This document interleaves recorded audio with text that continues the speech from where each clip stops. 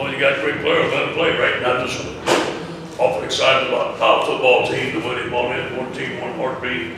We're like that right now. I'm so proud of them. They played tremendous in there. It's a good Louisville football team. Great job by the staff coming on the road, preparing our guys to play like we did today. It was a dominating performance. Thank you. Let's open it up for questions. Please raise your hands high. We've got two in the front row right here to start. Coach, Melissa Thomas with Florida National News. You played against Coach Pachuca before, but what was it like today playing against him with Louisville? Oh, it was very challenging.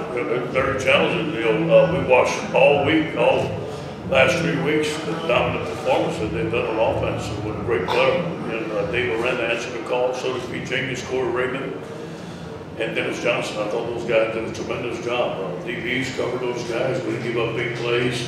This is a tremendous game plan. Yes,